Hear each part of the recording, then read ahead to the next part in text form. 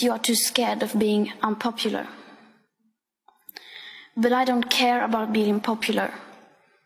I care about climate justice and a living planet. You are not mature enough to tell it like it is. Even that burden you leave to us children.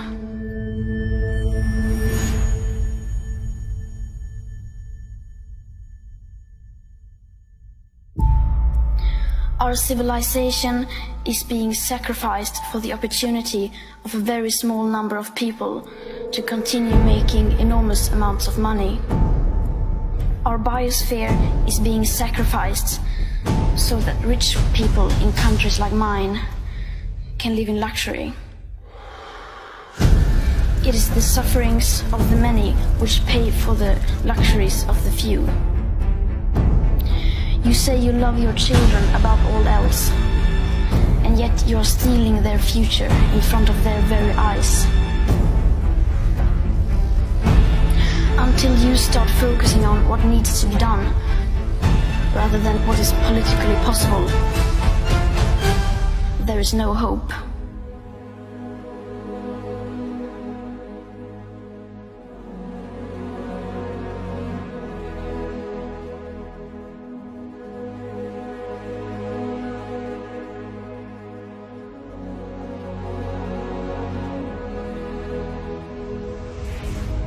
The year 2078, I will celebrate my 75th birthday. If I have children, maybe they will spend that day with me. Maybe they will ask me about you. Maybe they will ask why you didn't do anything while there still was time to act. You only talk about moving forward with the same bad ideas that got us into this mess, even when the only sensible thing to do is pull the emergency brake. And if solutions within this system are so impossible to find, then maybe we should change the system itself. We have not come here to beg world leaders to care. You have ignored us in the past, and you will ignore us again.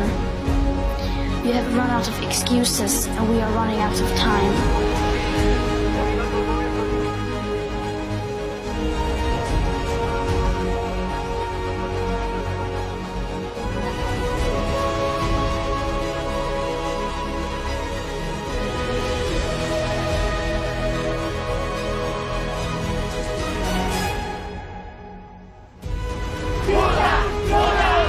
That you are never too small to make a difference. Then imagine what we could all do together if we really wanted to.